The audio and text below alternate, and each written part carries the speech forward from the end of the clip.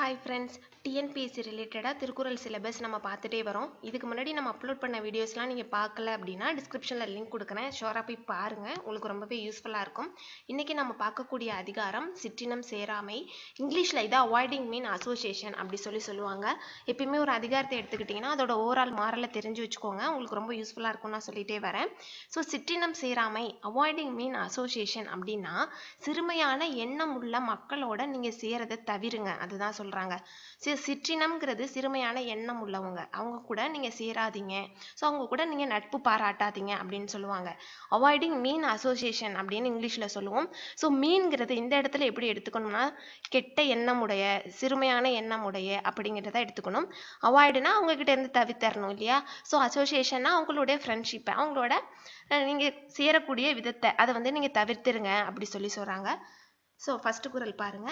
மனத்தானாம் மாந்தர் குணர்ச்சி இனத்தானாம் இன்னான் எனப்படும் சொல். ஸோ மனத்தானாம் மாந்தர் குணர்ச்சி அப்படின்னா உங்களுக்குன்னு ஒரு தனிப்பட்ட அறிவு இருக்கும், திறமை இருக்கும். அது எல்லாமே உங்களோட சொந்த அறிவுல இருந்து வர்றது தான், உங்களோட சொந்த புத்தில இருந்து வர்றது தான். ஆனா இனத்தானாம் இன்னான் எனப்படும் சொல் அப்படின்னா இவங்க இப்படிப்பட்டவங்க தான் அப்படிங்கிறத எப்படி சொல்லுவாங்க அந்த மக்கள் அப்படின்னா நீங்க சேரக்கூடிய மக்களை பொறுத்து தான் நீங்க இப்பேற்பட்டவங்க அப்படின்னு சொல்லப்படுவீங்க.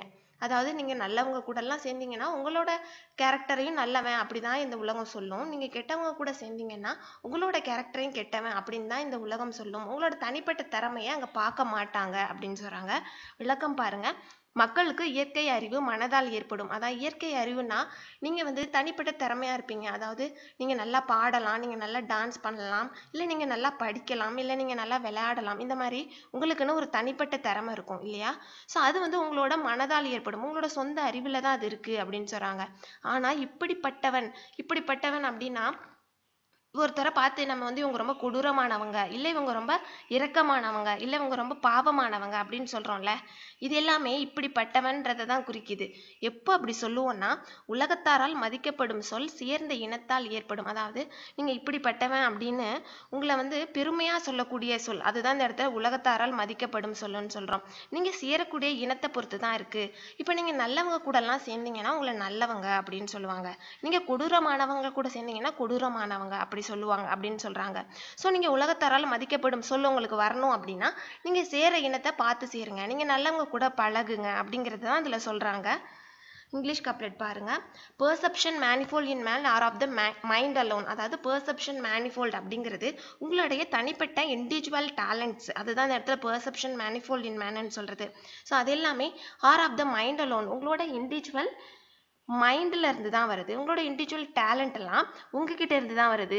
அவங்க அது எல்லாமே உங்ககிட்ட இருந்து தான் ஷைன் ஆகுது அப்படி சொல்றாங்க. The value of the man by his companionship is known. So the value of the man அப்படிங்கிறது the quality of the man, உங்களோட கேரக்டரோட குவாலிட்டி, அதுதான் இந்த இடத்துல வேல்யூ ஆஃப் த மேன்னு சொல்றது. By his companionship is known. So கம்பெனியன்ஷிப் அப்படிங்கிறது group of people கூட நீங்க சேருங்களே அந்த குரூப். ஸோ நீங்க சேரக்கூடிய குரூப் ஆஃப் பீப்புள் வந்து நல்லவங்களா கெட்டவங்களா அதை பொறுத்து தான் உங்களோட கேரக்டரோட குவாலிட்டி ஐடென்டிஃபை ஆகுது. அதுதான் அந்த இடத்துல சொல்றாங்க value of the மேன்ங்கிறது quality of the character of particular person. அதுதான். ஸோ உங்களோட கப்லெட் எக்ஸ்பிளனேஷன் பாருங்க. The power of knowing is from the mind. So the power of நோயிங்னா knowing any talent, அதாவது எந்த டேலண்ட் வேணாலும் உங்களுக்கு தெரிஞ்சிருக்கலாம், அது எல்லாமே உங்களோட ஓன் மைண்ட் செட்ல இருந்து தான் வருது. But is character is from that of is Associates. So அசோசியேட்ங்கிறது group of people, நீங்க யார் கூட ஃப்ரெண்ட்ஷிப் வச்சுக்கிறீங்களோ அந்த குரூப் ஆஃப் பீப்புள் தான். ஸோ அவங்கள பொறுத்து தான் உங்களோட கேரக்டர் இந்த வேர்ல்டுக்கு டிஃபைன் ஆகுது. இதுதான் ரொம்ப முக்கியம்.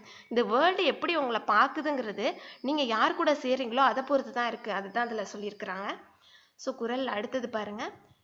நல்லினத்தின் ஊங்கு துணையில்லை தீயினத்தின் அல்லற்படுத்தும் இல். ஸோ நல்லினத்து ஊங்கு துணையில்லை அப்படின்னா நீங்க வந்து நல்லவங்களோட பழகுனீங்கன்னா அதை தவிர உங்களுக்கு ஒரு நல்ல ஒரு துணை வந்து இந்த உலகத்துல வேற எதுவும் கிடையாது அப்படின்னு சொல்றாங்க. அதே நேரத்துல தீயினத்தின் அல்லற்படுத்தும் இல் அப்படின்னா கெட்டவங்க கூட சேர்ந்தீங்கன்னா அந்த அளவுக்கு துன்பத்தை உங்களுக்கு தரக்கூடியது வேற எதுவும் கிடையாது அப்படின்னு சொல்றாங்க. ஸோ விளக்கம் பாருங்க. நல்ல இனத்தை விட சிறந்ததாகிய துணையும் உலகத்தில் இல்லை. அதாவது நல்லவங்க கூட பழகுனீங்க அப்படின்னா அதை விட உங்களுக்கு சிறந்த துணை வேற எதுவும் கிடையாது. ஸோ நீங்க நல்லவங்க கூட பழகுனீங்கன்னா உங்களுக்கு ஒரு கஷ்டம் வந்தா அவங்க வந்து உதவுவாங்க அந்த மாதிரி சொல்றாங்க. ஸோ தீய இனத்தை விட துன்பப்படுத்தும் பகையும் இல்லை. ஸோ கெட்டவர்கள் கூட பழகுனீங்க அப்படின்னா ஒரு நாள் வந்து உங்களே அவங்க வந்து அழிக்க கூட நினைக்கலாம். ஸோ அதுதான் அந்த இடத்துல சொல்ல வருது. ஸோ கெட்டவங்க கூட பழகுனீங்கன்னா உங்களுக்குமே ஒரு நாள் கெட்டது தான் நடக்கும் அப்படிங்கிறது தான் அதில் சொல்லியிருக்காங்க. ஸோ இங்கிலீஷ் கப்லெட் பாருங்க. Then good கம்பெனியன்ஷிப் no ஷோரர் help we know. அதுதான் தென் குட் கம்பெனியன்ஷிப்ங்கிறது குட் ஃப்ரெண்ட்ஷிப் இந்த இடத்துல நீங்கள் வச்சுக்கலாம். குட் குரூப் ஆஃப் பீப்புள் கூட நீங்கள் அசோசியேட் ஆகுறது. Good கம்பெனியன்ஷிப் no ஷோரர் help we know. So no ஷோரர் ஹெல்ப்னா so கன்ஃபார்மாக வந்து அவங்க கூட பழகிறது உங்களுக்கு நல்லதை தான் தருது. அதான் ஷோரர் ஹெல்ப் அப்படி சொல்கிறது. தென் பேட் கம்பெனியன்ஷிப் நாட் காசஸ் டேரர் அப்படின்னு சொல்லியிருக்காங்கல்ல. So bad கம்பெனியன்ஷிப்னா bad group of people கூட நீங்கள் ஃப்ரெண்ட்ஷிப் வச்சுக்கிறது. நாட் காசஸ் டேரர் அப்படின்னாக்கா கண்டிப்பாக உங்களுக்கு என்ன கொடுக்கும்னா கடுமையான சோகத்தை தான் கொடுக்கும். ரொம்ப சொல்ல முடியாத அளவுக்கு எக்ஸ்ட்ரீமான த்ரெட்டனிங் தான் உங்கள் லைஃப்க்கு தரும். அதான் டேரர் அப்படிங்கிறது எக்ஸ்ட்ரீம் சாரோ, எக்ஸ்ட்ரீமான கஷ்டம், அது எல்லாமே உங்களுக்கு தரும் அப்படின்றாங்க. ஸோ கப்லெட் எக்ஸ்பிளனேஷன் பாருங்க. there is no greater help than the company of the good. So there is no greater helpனா அதாவது உங்களுக்கு நல்லவங்களை தவிர வேறு எதுவுமே இந்த உலகத்தில் வேறு எதுவும் கிடைக்கணும்னு அவசியம் கிடையாது. ஏன்னா நல்லவங்களோட நட்பு கிடைச்சிச்சின்னா அதை வச்சு நீங்கள் வந்து எவ்வளோதான் வேணாலும் சக்ஸஸ் பண்ண முடியும், அதுதான் சொல்கிறாங்க. there is no greater source of sorrow than the company of the wicked. So இந்த இடத்துல wicked அப்படின்னு சொல்லியிருக்கோம்ல, அது வந்து கெட்ட கொடுமை வாய்ந்த, அதாவது பேட் திங்ஸ் எல்லாமே சொல்கிறது, நெகட்டிவ் தாட்ஸ் தான் அது எல்லாமே. So greater source of sorrow அப்படின்னா இந்த அளவுக்கு உங்களுக்கு கஷ்டத்தை தரக்கூடியது வேறு எதுவும் கிடையாது. கெட்டவங்க கூட பழகுனீங்கன்னா அதுதான் உங்களுக்கு ரொம்ப கஷ்டத்தை தரும் அப்படி சொல்கிறாங்க. ஸோ இந்த 2 குறள் தான் உங்களுக்கு ஸ்கூல் புக்கில் இருக்கிறது. ஸோ நெக்ஸ்ட்டு நம்ம அதில் இன்னொரு அதிகாரமும் பார்த்துடலாம். மன்னரை சேர்ந்தொழுகல் conduct in the present of the king. அதாவது மன்னரை சேர்ந்த ஒழுகல் conduct in the presence of the கிங்னு இங்கிலீஷில் சொல்லுவோம். அதாவது ஒரு ஆட்சியில் இருக்கக்கூடிய மன்னர், ஆட்சியாளர்னு சொல்லலாம், அது வந்து யார் வேணா இருக்கலாம், காலத்துக்கு ஏற்ற மாதிரி ஆட்சியாளர் மாறுவாங்க இல்லையா. ஸோ ஒரு ஆட்சியாளர் கூட நீங்கள் பழகக்கூடிய விதம் எப்படி இருக்கணும் அதை தான் அதில் சொல்லியிருப்பாங்க. So conduct in the presence of the king. கண்டக்ட்னா உங்களுடைய character. In the presence of the king, ஒரு ஆட்சியில் இருக்கக்கூடிய பர்சனுக்கு பக்கத்தில் நீங்கள் இருந்தீங்கன்னா அவங்கக்கிட்ட நீங்கள் எப்படி நடந்துக்கணும், உங்களோட கேரக்டர் அங்கே எப்படி இருக்கணும், அவங்க கூட நீங்கள் பழகுற விதம் எந்த மாதிரி இருக்கணுங்கிறது தான் அந்த அதிகாரம் ஃபுல்லாகவே சொல்லியிருப்பாங்க. ஸோ ஃபஸ்ட்டு குறள் பாருங்கள். அகலாது அணுகாது தீக்காய்வர் போல்க இகழ்வேந்தர் சேர்ந்தொழுகுவார். அதாவது அகலாது அணுகாது அப்படின்னா, அகலாதுன்னா ரொம்ப தள்ளி போகாது, அணுகாதுன்னா ரொம்ப கிட்ட போகாது, தீக்காய்வர் போல்கன்னா இப்போ வந்து குளிருதுன்னு சொல்லிட்டு நம்ம வந்து நெருப்பில் வந்து குளிர் காஞ்சிட்டு இருப்போம்ல, இந்த ஊட்டி கொடைக்கானல் இந்த மாதிரியான கோல்டு பிளேசஸ்லாம் அந்த மாதிரி தான் பண்ணுவாங்கல்ல. ஸோ அவங்க என்ன பண்ணணும், ரொம்ப கிட்ட போகக்கூடாது, நெருப்பு சுற்றும்ல, ரொம்ப தள்ளி போனாலும் நமக்கு வந்து அந்த சூடு கிடைக்காது. ஸோ ரெண்டுக்கும் இன்டர்மீடியேட்டாக கொஞ்சம் நடுவில் இருந்தால் தான் அந்த வெப்பத்தை வந்து நம்ம உணர முடியும் இல்லையா. அவங்க மாதிரி தீக்காய்வர் போல்கன்னா அந்த மாதிரி நெருப்பில் காயிறவங்க போல இகழ்வேந்தர் சேர்ந்தொழுகுவார். இகழ்வேந்தர்னா எண்ணங்களை மாற்றம் உடையவரான அரசர், அதாவது இகழ்வேந்தர். அதாவது ஒரு நேரத்தில் கோவமாக இருப்பாங்க, ஒரு நேரத்தில் நல்லா பேசுவாங்க, இல்லை ஒரு நேரத்தில் அவங்க டென்ஷனாக இருக்கலாம், ஏன்னா அவங்களோட பொறுப்பு அந்த மாதிரி இருக்குது. அதுதான் அந்த இடத்துல இகழ்வேந்தர்னு சொல்கிறது எண்ணங்களில் மாற்றம் உடைய அரசர்னு அர்த்தம். சேர்ந்தொழுகுவார், ஸோ அவங்க கூட பழகக்கூடியவர் எப்படி இருக்கணும்னா கிட்டையும் போகக்கூடாது, ரொம்ப தள்ளியும் போகக்கூடாது, கரெக்டான இடத்துல இருந்துக்கோங்க. அதை எதோட கம்பேர் பண்ணுறாங்கன்னா நெருப்பில் குளிர்காயிறவங்களுக்கு ஈக்குவலாக கம்பேர் பண்ணுறாங்க. ஸோ அது வந்து கரெக்டான பிளேஸில் இருந்தால் தானே நமக்கு வந்து கரெக்டான வெப்பம் கிடச்சி நம்ம வந்து குளிர்காய முடியும். அதே போல் தான் இருக்கணும் அப்படின்னு சொல்கிறாங்க. ஸோ இந்த இடத்துல இதை நல்லா ஞாபகம் வச்சுக்கோங்க. ஸோ விளக்கம் பாருங்கள். அரசரை சார்ந்து வாழ்கிறவர் அவரை மிக நீங்காமலும், அதுதான் அகலாதுன்னு சொன்னது. மிக அணுகாமலும்னா அணுகாது, அதுதான். நெருப்பில் குளிர் காய்கின்றவர் போல, அதுதான் நெருப்பில் குளிர் காய்கிறவங்க போல ரொம்ப கோல்டாக இருக்கிற பிளேஸ்லலாம் அவங்க அது மாதிரி தீ மூட்டி குளிர் காய்வாங்க, அதுதான் சொல்கிறாங்க. ஸோ அவங்க மாதிரி இருங்க அப்படி சொல்கிறாங்க. ஸோ இங்கிலீஷ் கப்லெட் பாருங்க. who warm them at the fire draw to not too near. அதாவது who warm them at the fire draw not too near, அதுதான் ஃபயர் ட்ரா நாட் டூ நியர்னு சொல்லியிருக்கோம்ல, அதை நல்லா ஞாபகம் வச்சுக்கோங்க. ஸோ ஃபயர் ட்ரா அப்படின்னா நெருப்புக்கு பக்கத்தில். ஸோ நெருப்போட கரெக்டான ஸ்டேட், அதான் ஃபயர் ட்ராங்கிறது கரெக்டான டெம்பரேச்சர்னு சொல்லலாம். கரெக்ட் டெம்பரேச்சர், உங்களோட பாடியை வார்ம் பண்ணிக்கிறதுக்கான கரெக்ட் டெம்பரேச்சர் கிட்ட இருக்கணும். ஸோ நாட் டூ நியர், அது வந்து ரொம்ப பக்கமாக போயிடாதீங்க.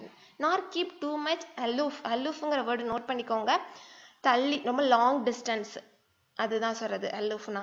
ஸோ அந்த மாதிரி இல்லாமல் கரெக்டான பிளேஸ், கரெக்டான position. ஃபயர்டா not two near, not keep too much aloof அப்படின்னா கரெக்டான பொசிஷனில் நீங்கள் ஃபயருக்கு பக்கத்தில் இருந்தால் தான் உங்களோட ஹோல் பாடி வார்ம் ஆக முடியும், அதுதான் சொல்லியிருக்காங்க. thus let them act who dwell beneath of warlike kings the palace roof.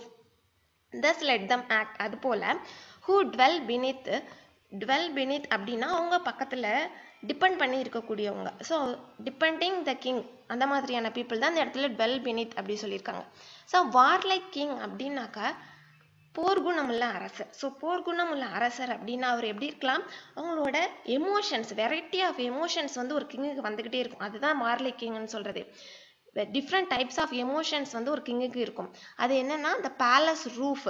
So palace ரூஃபுங்கிறது இந்த இடத்துல மன்னருங்கிறவர் அரண்மனையில் இருப்பாருங்கிறத டிஃபைன் பண்ணுறதுக்காக கொடுத்துருக்காங்க. ஸோ அதை வச்சு நீங்கள் எதுவும் கன்ஃபியூஸ் பண்ணிக்காதீங்க, ஓகேங்களா.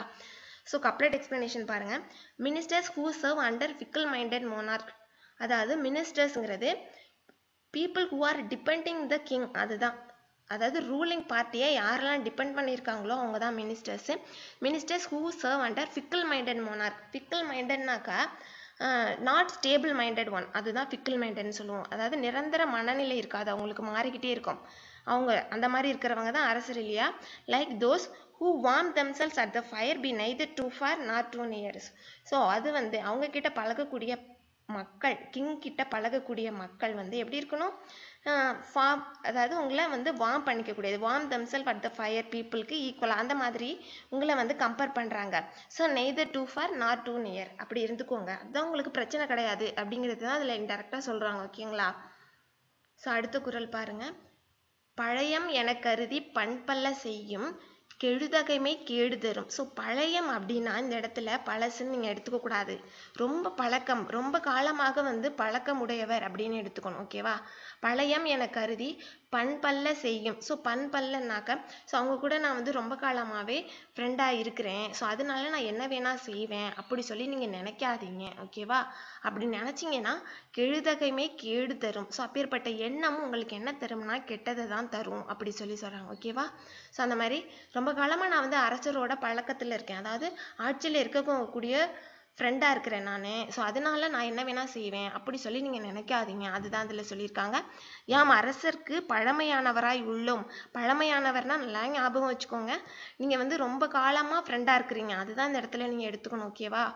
ஸோ யாம் அரசருக்கு பழமையானவராய் உள்ளோம் என கருதி தகுதி அல்லாதவற்றை செய்யும் உரிமை கேட்டை தரும். அதாவது தகுதி அல்லாதவற்றைனா கெட்ட செயலெல்லாம், அது என்ன சொல்கிறதுனா இப்போ அந்த பவரில் இருக்கவங்களுக்கு நான் தெரிஞ்சவங்களா இருக்கேங்கிறதுக்காக அந்த இதை யூஸ் பண்ணி நான் மிஸ்பிஹேவ் பண்ணக்கூடாது. ஸோ அதை யூஸ் பண்ணி நான் நிறைய பணம் சம்பாதிக்கணும்னு நினைக்கக்கூடாது, இல்லை நான் வேறு ஏதாவது செய்யணும், இல்லை மற்றவங்களுக்கு கெட்டது செய்யணும்னு நினைக்கக்கூடாது, அந்த மாதிரி சொல்கிறாங்க, ஓகேங்களா.